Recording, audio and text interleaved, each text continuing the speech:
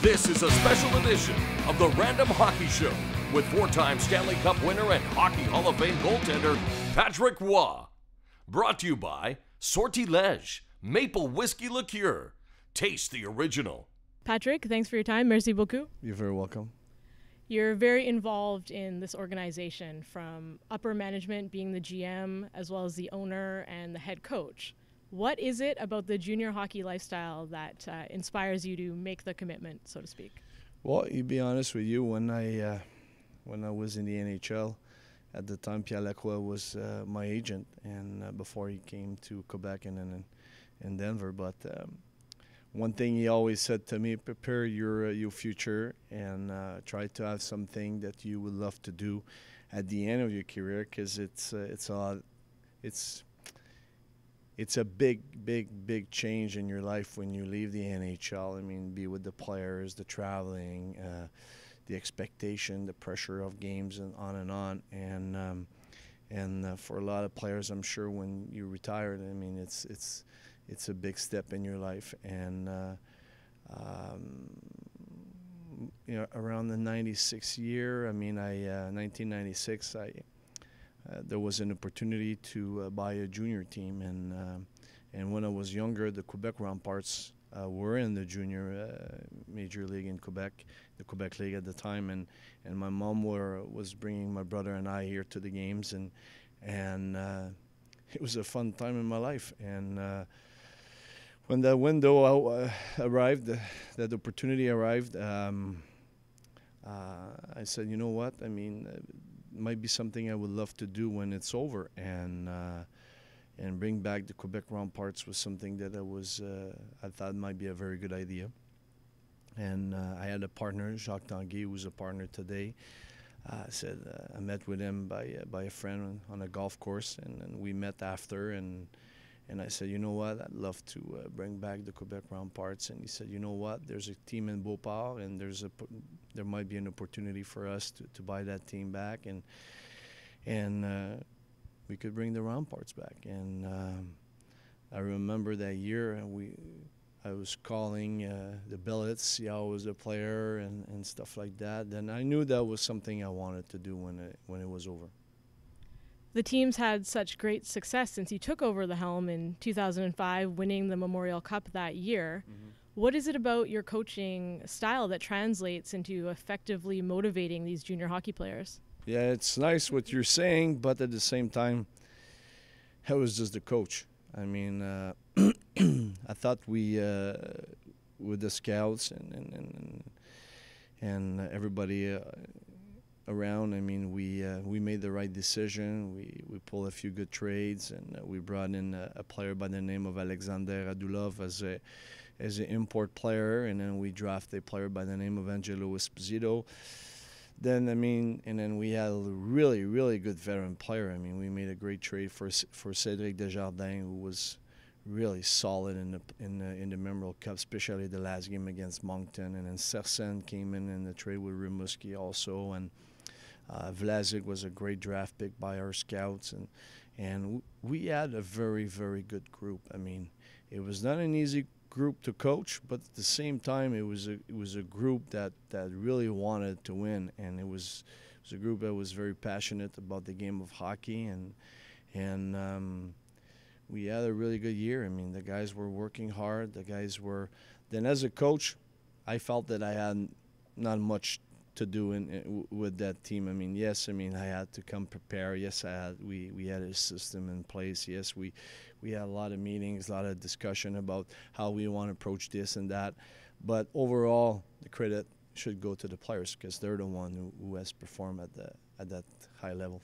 Absolutely, that's true. But I mean, there must be a technique. It can't always be easy to motivate 16 to 20-year-old hockey players.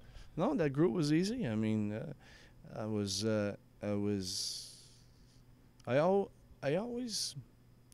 told them that you will tell me what kind of coach you want me to be. If you want me to be soft, I could be soft. If you want me to be tough, I could be tough. And I'd say probably 80% of the time it was smooth. And when we had to be a little more strict, then we were. But they were a fun group to be a part of it. And this group as well, I mean, motivating them, how is that working out for you? This year, it's a great group. I mean, I love to share my past with them, bring some experience, positive or even negative.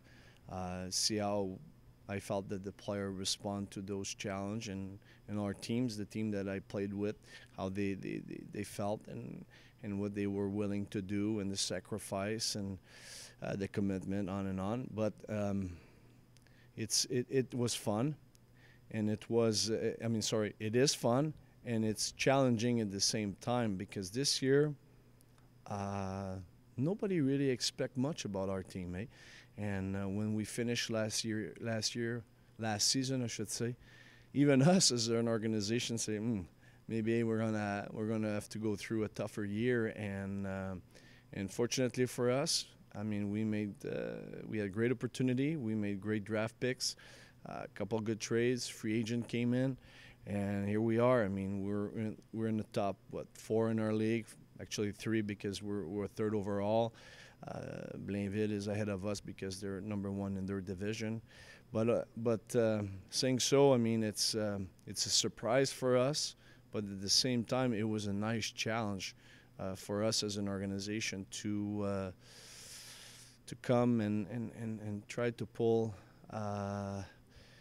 all the players that we brought in and have fun with it. Your son, Frederick, Anthony Duclair, of course, Mikhail Grigorenko, they're having tremendous years. The playoffs are just around the corner. What do you think are the Remparts' chances this year? Well, you know what? I like our chance. I think the 3 you've mentioned have been, they definitely had a very good year. And I'm sure they will perform in the playoffs. And we also have other guys on this team that could bring leadership on defense and as a forward as well. And we have 2 very good goaltenders. Then when you're in a position like this, absolutely you could surprise. And I have no doubt in my mind that this team will do whatever it takes to advance one round at a time. But I'm confident that we could have a good run. So in your opinion, who do you foresee as being the biggest challenge in your quest to win another Memorial Cup with this group? The biggest challenge for us to do so, to be honest with you, I mean, it's the challenge is who we're going to play against and how we're going to respond to the challenge. I mean, if you look at our league, I mean, St. John is certainly the team to beat, and Shawinigan has a much better team since they made those trades at Christmas. But everything is possible as long as you believe in yourself. And if we go out there and play as a unit of 5 plus a goalie, obviously, but a unit of 5 every time you're on the ice and everybody's alert, everybody's sharp, and everybody believes in themselves, why not? Okay, so now junior hockey, very different from the NHL lifestyle. You spend a lot of time on buses, okay, traveling around. You must have to kill some time with video games, TV shows. What do you guys do? What do you do? Well, I do pretty much a bit of both, but we also do some video for the players. We're gonna watch some of our games, prepare the next game. But I'd say probably 80% of the time, I mean 60% of the time, I'm gonna watch TV or I'm gonna watch some movies. Then, but it's fun to be with the players, and I don't see it for myself as a problem. Actually, I mean, I see it as a great time to be all the players together and ourselves, and sometimes, I mean, we laugh, and sometimes we're very quiet. Any TV shows in particular? Someone in the organization might have mentioned that you like 24/7 or you're into shows like that. Yeah, I love CSI, Miami, Vegas, I mean, New York.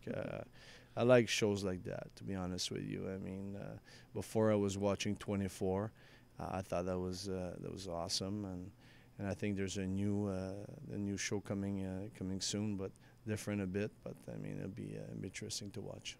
All right, word on the street is that you might have a friend in Tiger Woods' caddie.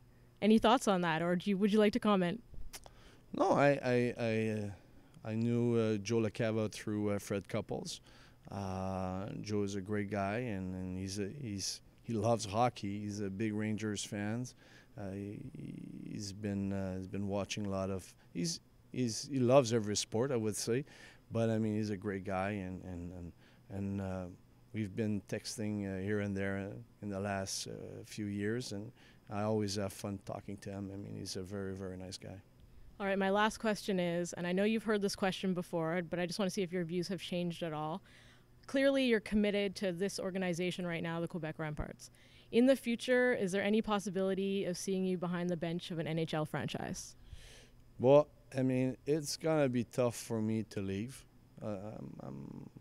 I know that. I mean, there's been some opportunity in the past. Maybe one day I will look at a different challenge. But as we speak, I'm very happy where I am. And but obviously, I mean, every time there's a team that calling or someone asking me, yes, I'm open to listen. And maybe one day it's going to be the right decision. I mean, it'll be the right choice to make and the right time and the right team for me. And but as we speak, I have a great challenge in front of.